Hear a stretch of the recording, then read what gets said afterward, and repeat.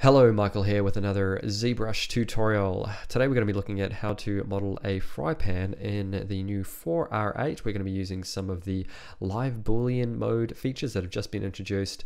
But the main reason we're doing this is so we can render it up in the next tutorial using either Renderman or Redshift, depending on what your flavor is.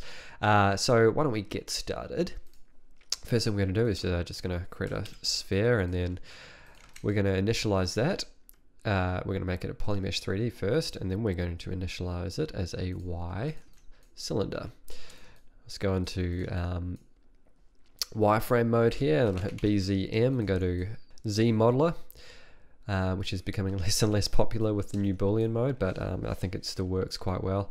So let's, well, it doesn't actually matter how big it is because it's all relative at this point, but sort of just start getting our main shape for the bowl sorted out, and I will show you my reference really quickly. So yeah, I'm just doing these sort of deep dish pan sort of things. It's going to be an anodized type material on the pan part, and then we just got an aluminium part there, and then a sort of rubber or plastic handle. I'm going to sort of make it a bit more rubber, but the main things that I'm going to want to hit are obviously the shape of the silhouette of the pan, that little separate metal part there. I'm going to put a couple of screws on the inside as well, just with some insert multi-meshes, and doing this handle here using some of the live Boolean mode. Alright, so sort of get it roughly to the size you want it. Then we're going to make sure we're in zModeler. We're going to go to that center point there, and we're going to hit split on it. Split that out. This is going to create our central area, and then we're going to QMesh a polygroup island, and we'll just sort of make it roughly that big.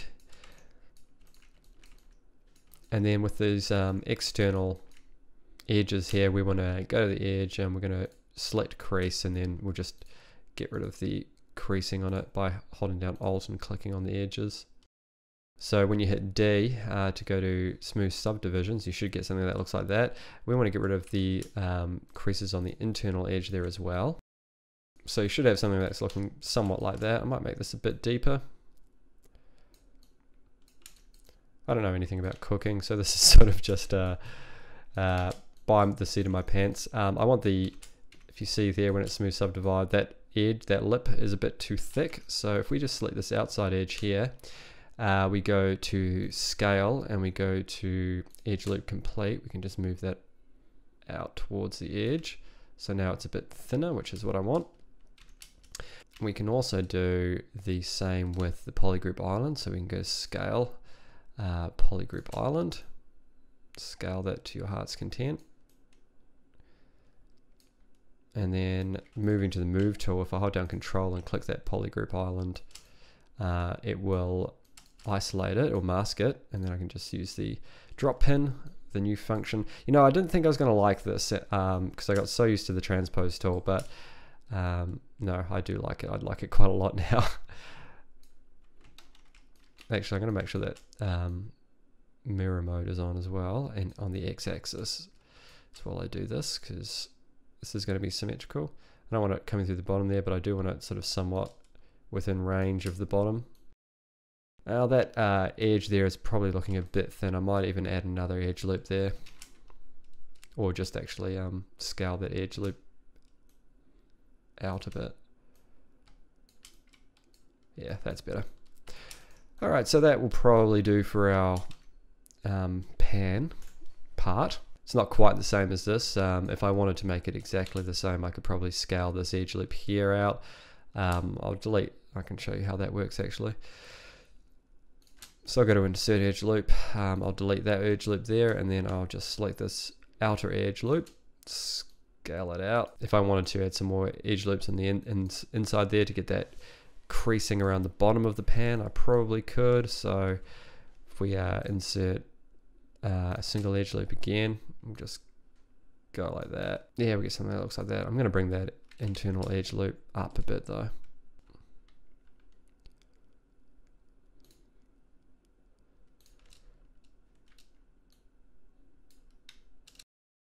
That's a bit better. This is not my final subdivision. I'm going to go up a bit higher than this. Is only 42 polys. Probably go up to like 500 or something if I really wanted to. So that's fine. So we'll go to our subtool now. We'll rename that to be the, I don't know, dish. I guess that would probably be what that's called. I don't really know the anatomy of a pan, to be quite honest with you. All right, so we'll insert or append just whatever you like, because we're going to initialize it again as well. So we'll select that. And we're going to start with the metal part that's leading up to the handle, sort of the mount. So we'll go to initialize cube. Make sure you got X symmetry on. Moving that way. All right, scale that in. So the reference has got sort of a taper out like that. I'm going to sort of use that. It's rounded on the sides, and I'm going to sort of do that the same as well. So just move that into position, and then we'll just get the depth as well. And on the reference is about a centimeter below the lip, roughly. And the width is probably at its widest part, which is where it connects, somewhere like that. So that's cool. Select these external vertices, these right-hand side vertices, and we'll just scale them in. I might just delete that edge loop. Don't particularly need it, and don't really need that one either, or that one. And then we can move that back vertices up like that, so we can create a nice taper towards the end of the handle. Okay, so that's probably okay. So subdivide, that's not right though. We're just going to insert some edge loops. Yeah, I might make that a bit fatter that way though. And I want it to clip there. I'm not really too fussed on making this super realistic there, but the way it's actually mounted is with screws that look like they're screwing onto a mount on the inside. So if you did want to leave a little bit of a gap, you could. I'm just going to mount mine directly in there though. All right, so I'm going to use, I'm going to apply my dynamic subdivision and delete lower until I get it to sort of where I want it, which I think maybe one more subdivision level. So 898 is going to be the key. Yeah, that mount looks good. And then we're going to go to brush, I for insert, and I believe it's under IMM parts. And I think, I don't know if, I can't remember if I got this off zBrush Central or not. It probably is. So just look for that one. It's called IMM parts, probably in the big IMM thread. And I'm just going to sort of mount this roughly where I think it looks like it is on the inside. So somewhere like that. You can stylize it as much as you want. I kind of like stylizing things. I'm not really big on realism, to be honest. So I kind of like the idea of having these big nasty bolts. So that's cool. I'm also, you'll notice how they're perfectly symmetrical. If I just mask, I just turn off symmetry and mask one side, and then go to the move tool, and then use move that little pin tool, which move to the center of the unmasked. I'm just going to make those not symmetrical because that makes it look a little bit more interesting. All right, so that's probably cool. I'm also going to get this to the correct subdivision, so I'll apply that and delete low and then smooth subdivide it again. Probably want to go somewhere like that, depending on what you want it to look like. I just want to make sure that none of this topology really shows up in the render. So when it's smooth subdivided, it should look pretty clean. I could go probably maybe to 2000. I'm not bothered about getting really good topology, or I'm not trying to make it very light or anything like that, because I know this is going to be the only thing in my scene. So you need to use your own discretion as to what you're going to be doing. I mean, the total polygons in this object is only 3000 at the moment, so for a game object that would be no good, but for just like a single render or like a shot, close-up shot, it would be quite fine. All right, so let's do the rest of the handle. So we'll append another sphere, which we are also going to turn into an initialized cube. Shift F so I can see the topology, and we're just going to sort of block this out. So the looking at a reference, the handle sort of is extruded slightly beyond the taper end of the mount, So we're going to make it a little bit wider there. It's got a lower part here and then a skinnier part along there. These two pans are different. I'm just going off this top one here. Then we've got a thumb grip and we've got a hole in the back to hang it. So we'll hit both of those, and we're going to use live Boolean mode to do both of those. So if you haven't used it before or you haven't seen it, get real excited because it's good stuff.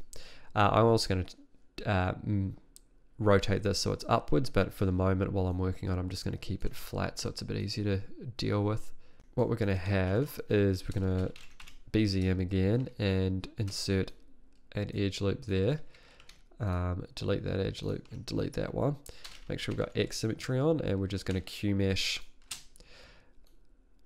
a single poly. So it looks something like that. That's definitely going to have to be longer.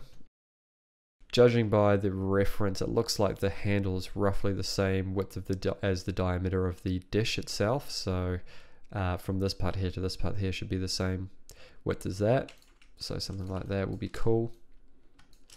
We also want, if I'm just hitting Alt, select those, create a temporary poly group and Q-mesh a poly group, all that there. Get something that looks like that, and then if I delete that edge loop there, that's a bit better. Alright, so we're getting a little bit closer. We'll add an edge loop at the end here so we can get it to go all the way to the end. I'm going to go high poly on this particular part because of using live Boolean, so I'll be able to smooth it just with the painting with the sculpting brush, so that's cool. But I will just slide that edge loop complete just a little bit that way so I can get a bit closer. That's cool. Alright, we're getting there. So let's subdivide that a couple of times, and then we'll go into our subtool palette. Doesn't look so good on the subtool palette here, but there's a little downwards arrow that I'm just going to click here. This is going to mean that everything below it is going to be in live Boolean subtraction. So we'll append a sphere just for something new. We'll initialize that one as well. I'm going to make this one a sphere. And we'll go back to the subtool palette and we'll make this a Boolean. And then I'll move that into place. Nothing's happening yet because I need to turn on live Boolean mode. I'll turn on X symmetry as well, so you can see that's subtracting already as a live preview. And man, seriously, Pixelogic, this is just the best. I love this. So we'll get this subdivided a couple of times. So remembering that your live Boolean, its subdivision matters. So make sure you've got the correct subdivision for what you want for your object. Yep, you know what? I actually have just realized that I do want to move this in just a touch. But that's cool because then we can still move our live Boolean like that. And in this, I'm going to try and hit this. There's sort of like a bit of a flat edge along the front there for your thumb. So I'm going to do the same thing. If you want to see the sphere that you're working on, if you hit Shift F so you can see its topology, it will make it a little bit easier. So I'm just going to go to the lower subdivision again, and I'm going to delete higher. Then I'm going to using zModeler, we're going to go insert an edge loop, so to get an edge loop there, so we get this flat side like that. And then if I rotate this just a touch like that, see I get that flat edge like that. And it's doing exactly what I wanted it to do. And you know, I could scale this or whatever. Might make it a bit thinner. I think I'm going to want to make that handle slightly longer. It's looking more like a skillet at the moment, but that's cool. Alright, we'll go back to this. Go to lower subdivision. Select those edges, the vertices there, and we'll just bring that out a couple of times, and then we'll just go up to the high subdivision. That's cool. So we need to make the hole in the end there for the holder. I'm just going to scale those in just for a little bit more taper. Yeah, that's right. All right, so we'll go to subtool again. We will append another sphere. I'm just going to do a quick save. All right, and we're going to initialize that into another sphere. No, let's make that a cube. Symmetry again on x-axis. Move this into roughly the right position. We'll scale it in a bit. Alright, so with the reference, it's got a bit of a curve on either side, so we're going to want to hit that as well. So if I smooth subdivide that, it's not far off, but I will delete these edge loops, so it's a little bit closer, and then I can just add these guys back in like that, and we'll get something that looks like that. Alright, so we'll make this a Boolean by clicking those two circle buttons there. And we can preview it like that. That's a little bit crisper than what I'd like. So what I'm going to do, select those top faces and just taper them out like that. And actually, I can show you something cool here. I'll just solo this for a moment.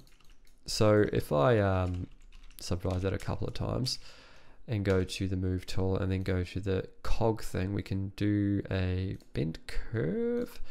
If I go to geometry and delete lower, so we'll go, or maybe bend arc. Okay, so I'm still not quite used to this, but what I'm going to do is, I think this is probably the right way to do it. I'm just going to select this top one and sort of bend it like that with the mask on the bottom, so it creates sort of a bit of a bevel on the inside, and then I can invert the mask and do the same on the bottom like that, and I'll just move it down like that and then unsolo it. I might have to move that around a bit actually, just looking at what I've done. It's not symmetrical either, but whatever. Alright, so that's kind of a bit more interesting looking on the inside. It's got a little bit of a taper there. Alright, so yeah, I'm pretty happy with that. I'm just going to do some smoothing once I'm in Dynamesh. So we want to now make this a Boolean mesh. So selecting that one there, I think it's going to make a Boolean mesh out of everything, but we just want to get this handle. So we're going to click make Boolean mesh, and it's going to create a new tool, which is this guy here. Actually, the topology is a bit jacked up, so we're going to change that. But basically, we're just going to delete the other part, which we don't want. Go back to our main tool. We can append the new handle, and I'll just hide those other guys for the moment. So we'll Dynamesh this to whatever resolution you want or need. So I want it to be something like that, and I should have had this at a much higher resolution when I made the Boolean mesh, but that's fine. We can fix this. Just where we're at 200,000 polys, we can definitely fix this with some polish, and we'll just do some smoothing.